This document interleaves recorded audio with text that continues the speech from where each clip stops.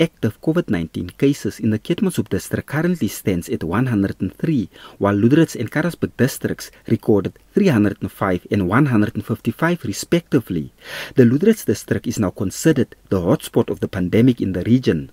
I believe that the numbers are still increasing in terms of confirmed cases as well as active cases, recoveries, and as well as the death cases that we have in the region. Therefore, I urge the community to take extra precautionary measures,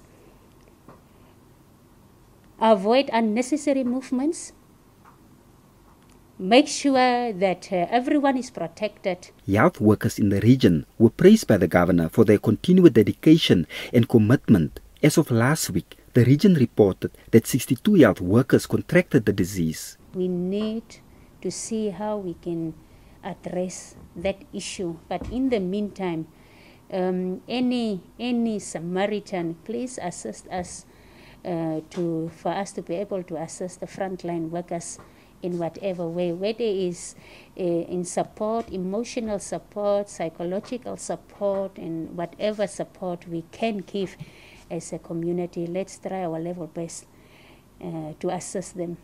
Na Tangwijimi NBC News, Keetmanshoop.